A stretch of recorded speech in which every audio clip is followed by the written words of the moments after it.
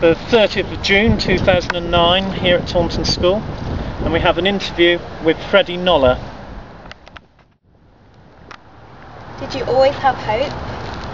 I am the eternal optimist, and this is the reason why I'm alive today, because I saw so many people who are pessimists. They couldn't survive, they gave up, and they died very soon. It's important to have hope. Whilst at Auschwitz and various other camps, did you find that you worked yourself into a routine? There was no question of a routine. I had to take things as they came, day by day. Do you suppress the bad memories? I suppressed it for 35 years. I just didn't want to talk about it. One day, my daughters put it to me, and I couldn't resist it. Your grandchildren should know what their grandfather is.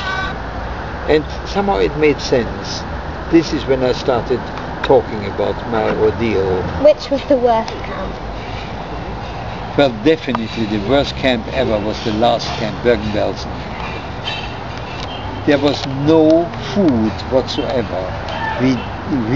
People died of starvation because there was no food given to us 4 or 5 weeks. There was one tap of water where we had to queue up for 6 hours for water. We ate grass roots, we dug into the ground trying to find anything edible.